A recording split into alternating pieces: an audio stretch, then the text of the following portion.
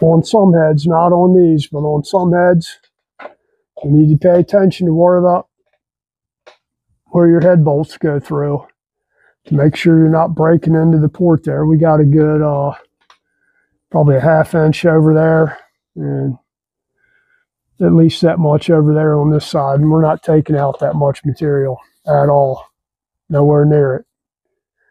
So just be aware that, yeah, I've run across heads where you got a bulge here in the port because they put it there because the head bolt hole or stud is almost slam up against the side of the port there where the casting is.